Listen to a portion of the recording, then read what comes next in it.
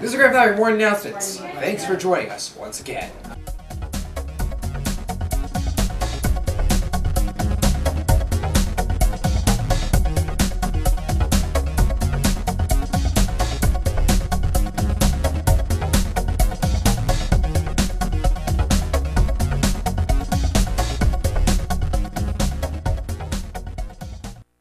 Rise and shine, Lansdowne High School. This is the daring duo of mom and daughter with your miking news. Please stand for the pledge to the flag.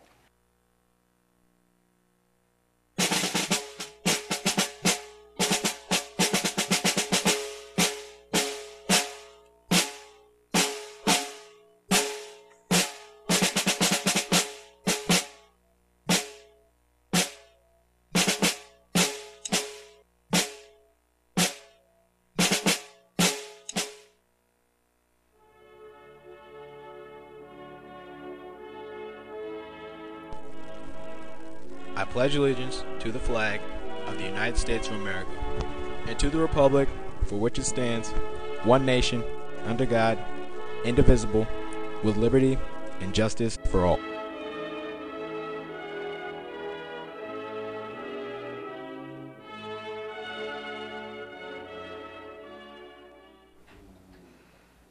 Good morning, Lansdowne. Now we got information about the future career. Mom, why don't you tell us about that?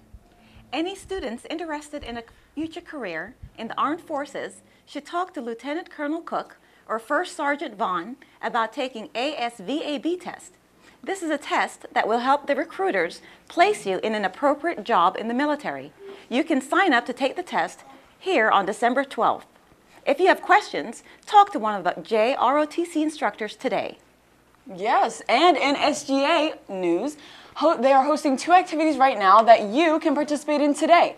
Firstly, you must have noticed a box in your homeroom for the SGA Holiday Care Drive.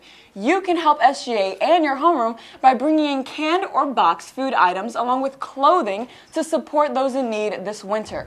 All donations will go to the Southwest Emergency Services in Arbutus and will directly support families in our area.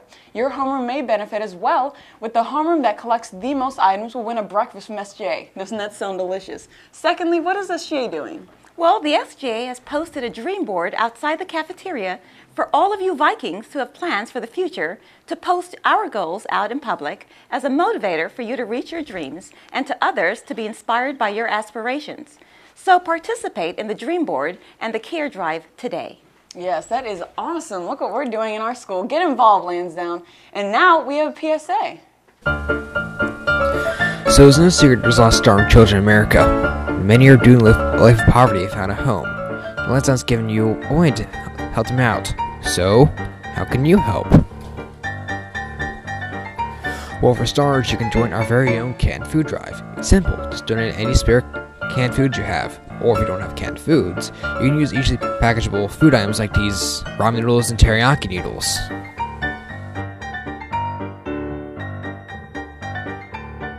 This part is homeroom with the most cans gets a free breakfast.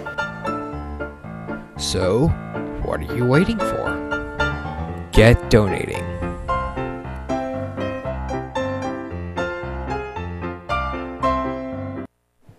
We have news for seniors, don't we? Indeed we do. So listen up, seniors. There are still over 100 of you who have not taken your senior portraits. For this reason, Life Touch will be in the building for a second makeup day on Monday, November 25th.